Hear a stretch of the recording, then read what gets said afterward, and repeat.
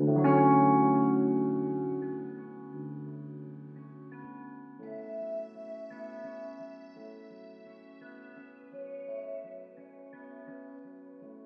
Rachel Hope. I live in West Los Angeles. I was one of the original subjects in the clinical trial in South Carolina testing MDMA-assisted psychotherapy to treat PTSD. My name's Tony Macy. Went to Iraq in 2006 and 2007.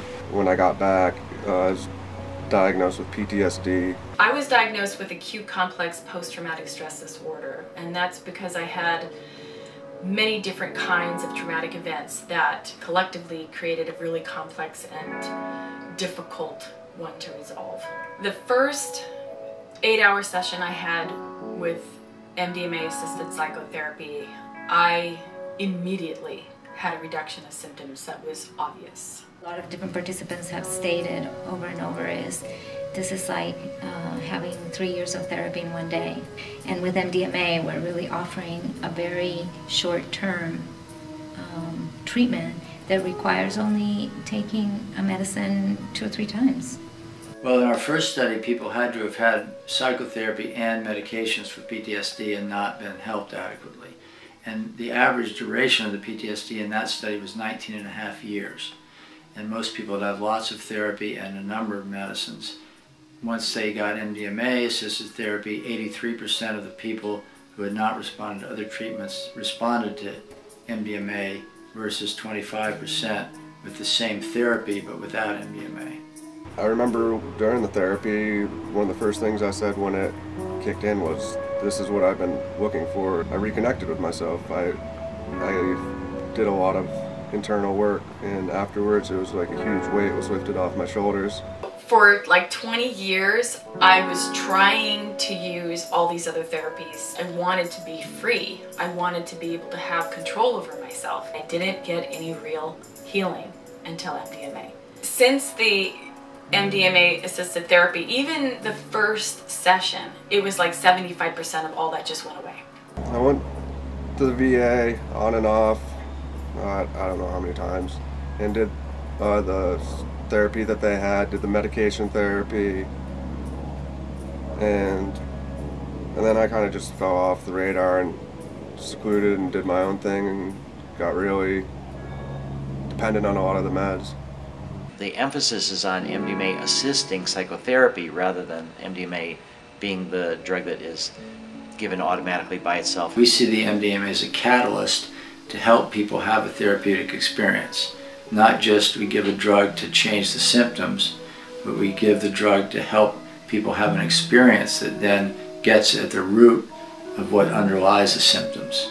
That MDMA is really the support that then allows the participant to go fully into the expression of their trauma and their emotions in it, and that as a therapist, we're just holding that container for them to be able to go through that process. By adding this tool, it might not be the end-all, but it's going to be a tool that can help a lot of people drastically. And that's what we're looking for right now, is new or different approaches that will work.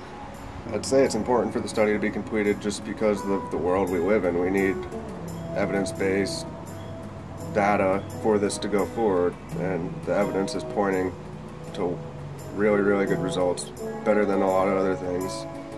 Almost all of the study subjects in both studies have said, and especially I think the veterans, have said that they're doing the study for themselves, but they're also doing it for other veterans.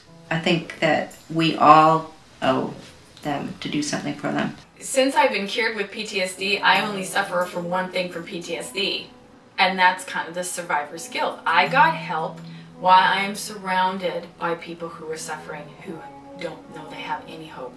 For people that are considering making a contribution to this study, I would say that your donations will be highly leveraged.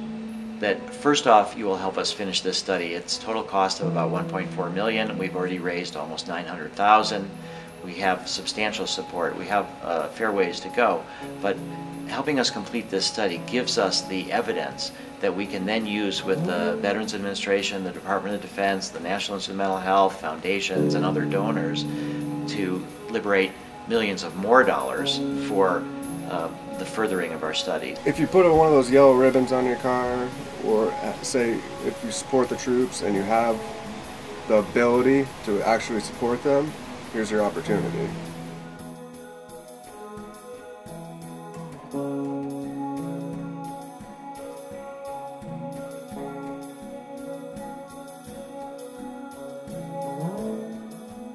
The sooner it gets finished, the sooner we can help more people.